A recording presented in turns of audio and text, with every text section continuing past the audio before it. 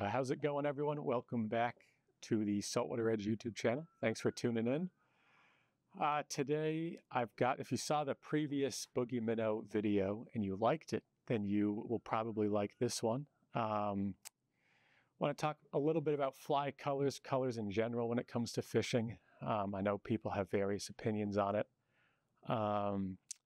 My initial opinion is that I know a lot of people say it doesn't matter too much, and that's kind of true. But it definitely, I don't think the specific color matters as much as variety matters. So I surf cast, boat fish, and fly fish. So I carry a lot of different colored plugs or lures, mainly to have that variety. In some cases, maybe if mackerel are around, they've got pretty noticeable stripes. Herring, bunker maybe. I just want a variety. The fish, they'll get used to seeing the same thing, and then you have to switch it up. And usually that can trigger bites. So if a bite slows down and I switch to a different colored plug, usually the bite picks back up again. So I do think color plays a part. Do I care if it is, a perfect weak fish pattern? Maybe not. But I do think it plays a role. So I don't write off color. I don't say it just doesn't matter and get bone and black colored plugs. And I do think it plays a role, more so for variety's sake. In some cases, definitely specifics help, but more so for variety's sake. And plus, it's kind of nice to just, loosen up and have a good time and have some fun colors. So that's what we're doing a little bit today, especially when it comes to fly tying. Part of the fun in tying is to try and match the bait. There's sort of an art side to it that is enjoyable.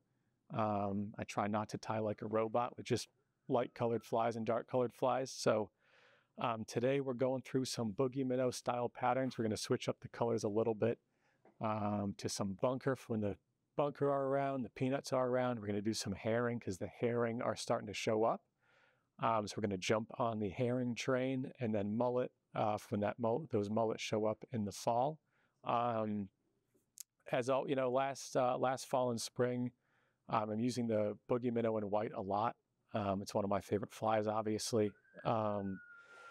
But sometimes the bite, you could see the fish everywhere. It died down a little bit, so I switched to, I had a Boogie Minnow with some yellow marabou in it and some gold ripple ice. I switched to that, and my catch rate picked back up again. So got me thinking a little bit. Maybe I should have some more variety in my fly box. So that's what we're going to dive into a little bit today and have some fun. So we're going to start with the bunker color. It's kind of easier if I'll just go through the materials as I add them onto the fly. Just like if you want, you don't have to go back and watch the first Boogie Minnow, though I do recommend it 'cause it's a great fly and it's a fun time. And so I've got the Mustad Heritage hook in the vise. Is a 2-aught size. You can use any of your favorite hooks. I like this one because it's got the wider gap. You just don't, I don't think you want a short shank or a long, like a XX shank. They tend to be too short or too long. So just your standard shank length, but any hook you like to tie with is good. I'm going to take my longest strand of bucktail here. You want to start with your longest. This is where you're going to utilize that long bucktail you have sitting around. Take a healthy-ish clump of that bucktail. This is going to let you know what your longest length of the fly is. So however big you want your bunker fly or your peanut bunker fly, it's going to be dictated by this bucktail here. Once you've got that in, you're going to need 4 saddle feathers, 4 white saddle feathers. Strung Chinese works well too. If you have a bunch of white capes, though, you can pluck some off of there. About as long as the bucktail, maybe a little bit longer. Going to need 4 of them, 2 for each side. See, that is 4 right there. Perfect. I like to leave a little bit of the fuzz on there, a little bit of a party in the back for the fly. So I try to cut, generally you want to, I think the camera will pick this up, but the stem is thick here and then it starts to get thinner. Right about here is a good transition point and you still got plenty of fuzz left over. So I'm going to cut it right at that transition. I'm going to do that for all the feathers. And tie it flat against the shank on one side, sort of like you would with a deceiver. Repeat that process with the second one. Good. That fuzz, extra fuzz also helps if you tie flat wings. You may have heard of the pillow method. It sort of acts as a pillow in itself on the feather there to cinch down on that stem and keep the feathers from rotating on you.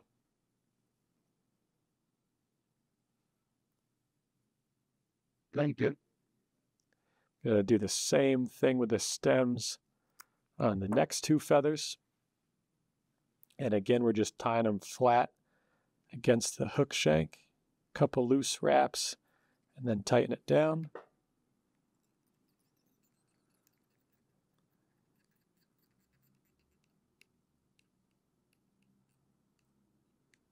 Then we're going to take some flash, and for the bunker, I like some gold flash, and I'm always using a few strands of red flash for that injured or stressed baitfish look, and then the gold for bunker. It's just one of those colors for oily fish, oily baitfish.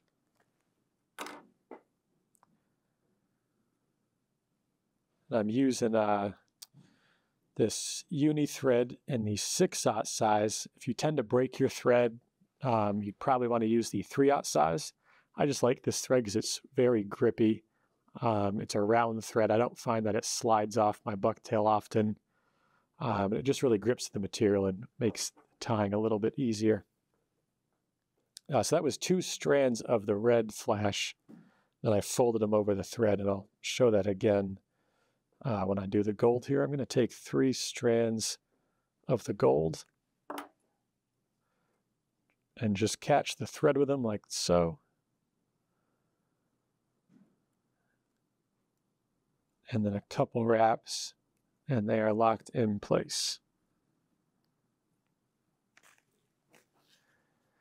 Next, we're going to take our ostrich plume, and you want a long ostrich herl. You want it to go about as far as the feather, probably a little bit shorter, but most of it is going to wind up being shorter anyway. So just your longest herl helps in the overall shape of the fly. And this is a key ingredient of the fly. It adds a ton of movement in the water.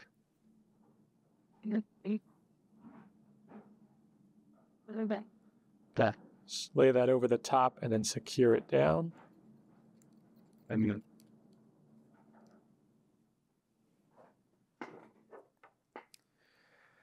I'm going to take some yellow marabou. You can also use shorter yellow ostrich if you have it, but marabou works just fine. Just want something a little shorter and in yellow for the bunker.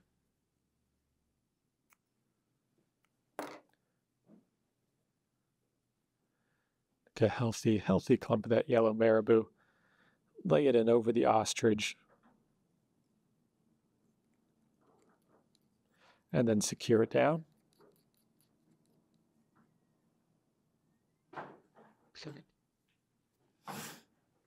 And I'm going to work my thread forward a couple wraps right about there for the first tie-in point of our white bucktail. This is going to be the second longest section of bucktail. So take a nice long, just a little bit shorter than the feathers. It'll end ideally about here. Just going to cut a small clump, pull the shorter fibers out. Lay that down over the top. And then I'm going to press down on my fingers and kind of veil it around the top portion of the hook shank. So sort of the top and the sides, a couple loose wraps of thread, kind of make sure it's doing what I want before I lock it down. And then tighten those wraps and secure that in place.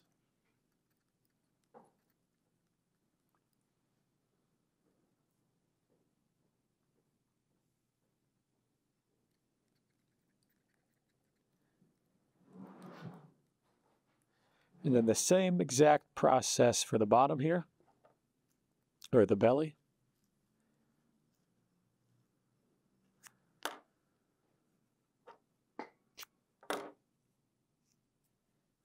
But on the belly, I try to kind of split the hairs evenly and go around the shank of the hook there.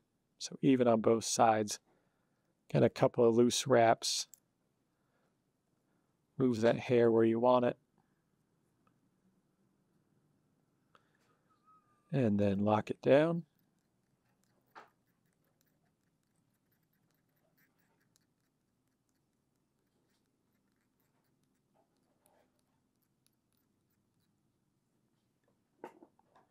Then we're going to repeat those steps. I've moved my thread a couple wraps forward again. We're going to do another tie in a bucktail and make it a little bit shorter than the section we just tied in.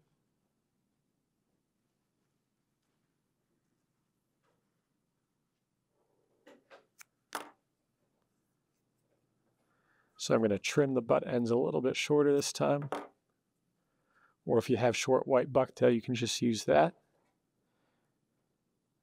Then same process, I'm kind of spreading it around, a couple loose wraps. Make sure it's veiling pretty evenly.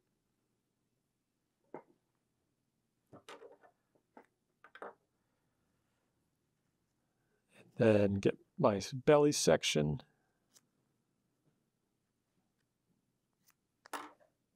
And again, going a little shorter. Spreading it evenly around the hook shank, or the bend of the hook. Couple loose wraps. And once the hair is where you want it, then you can lock it on down again.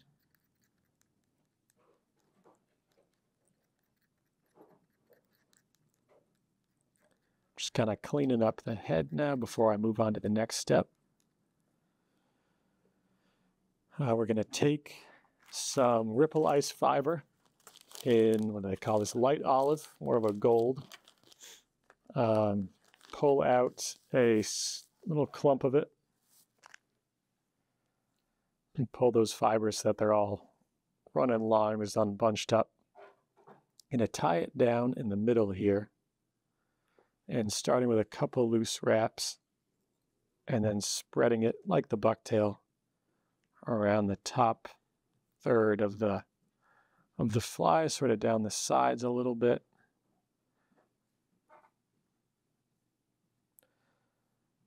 And then we're going to double over that front section, do the same thing, spread them out a little bit. There.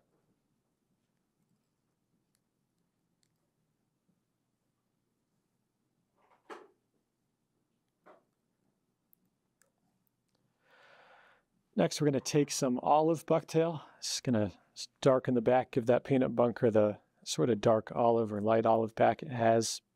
Start to transition the back of this fly a little bit darker. And you want to keep this bucktail, this olive bucktail, about the same length as the previous section we just tied in.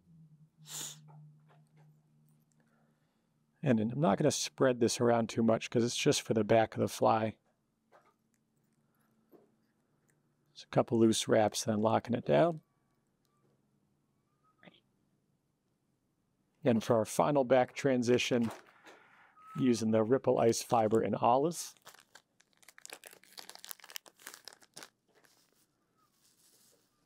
Pull out a small clump again, straighten it all out. And this time I'm going to fold it in half now. So I have a nice tie-in point like that. Lay it over the back of the fly.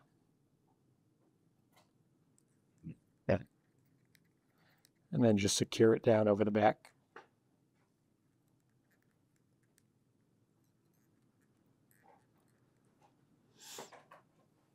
Once that is in place, I'm going to take this fin raccoon.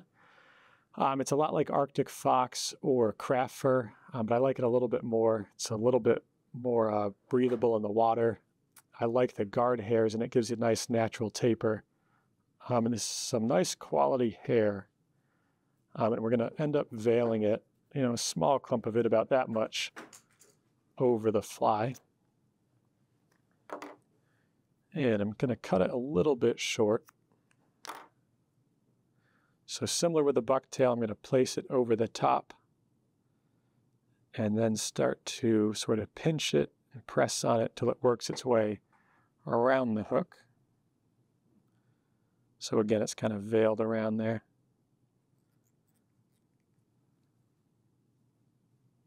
And secure that down.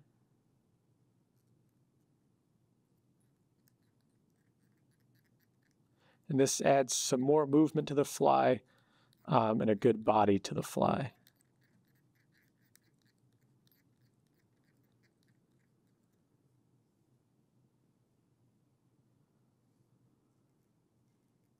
Just kind of clean up the head.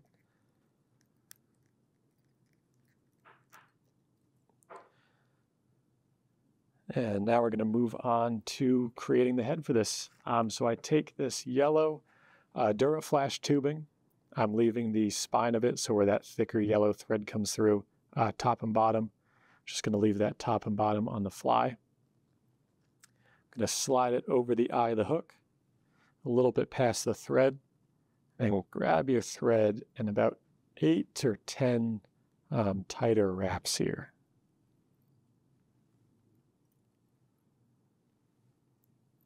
You really want to secure this Duraflash tubing down.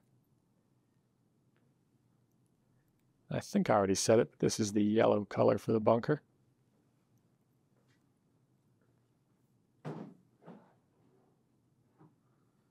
Gonna get everything out of your way here.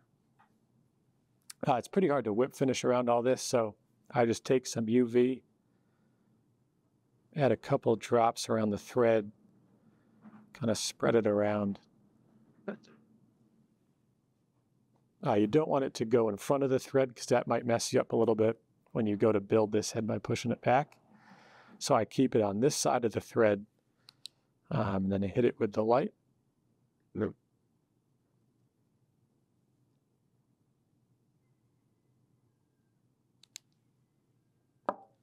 And you can get your thread out of the way. And then you're just pushing it back and doubling it over itself. And that is about the size of the head I want there. So I'm going to pull it forward a little bit to account for the eye of the hook there. If I cut it here, I would end up having to push it back further. So I'm going to pull it forward a little. Snip it right there. Then I'm just going to take my cauterizing pen, or you can use a lighter, and just burn the ends there a little bit. It's going to help to tie it in and keep it from fraying. So I'm going to pull that back.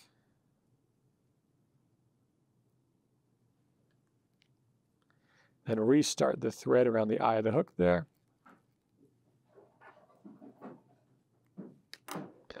And then just catch all the fibers of this tubing and secure it. Secure that head down.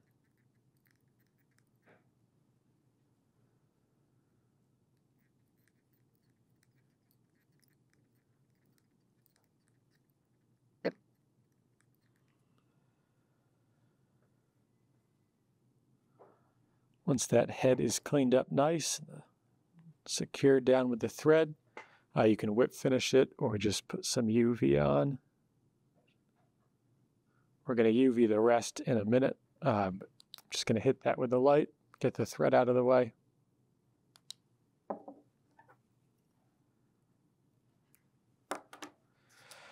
And then you can use whatever eyes you like to use. I like the 3D hairline adhesive eyes. This is the Super Pearl color. Just kind of get them placed on there.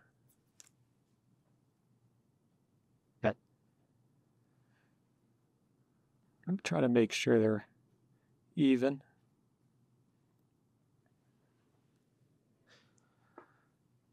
It's pretty good. Then I'm going to take my UV and try to secure those eyes down, sort of coat the rest of the thread as well as the eyes. Ooh, that one wants to come with me.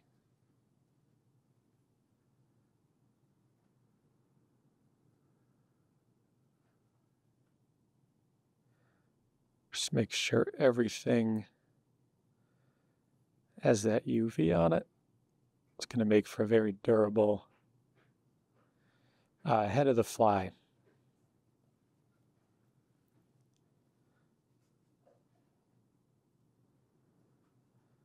I'm just evening out that UV, getting that pesky little eye to stay there. Like just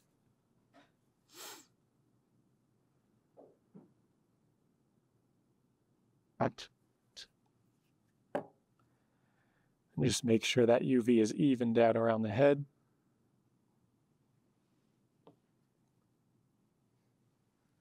And then hitting it with the UV light.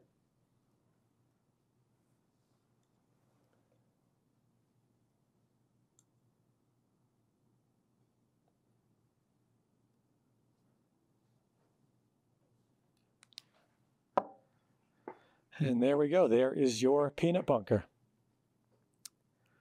Thanks for watching. If you did like the video, make sure to hit that like button. And if you aren't subscribed already, do subscribe. We've got some fun stuff coming up. It also helps the shop out a bunch when you do that. It's quick and easy. If you had any questions or comments, put them down below. And we'll see you in the next one.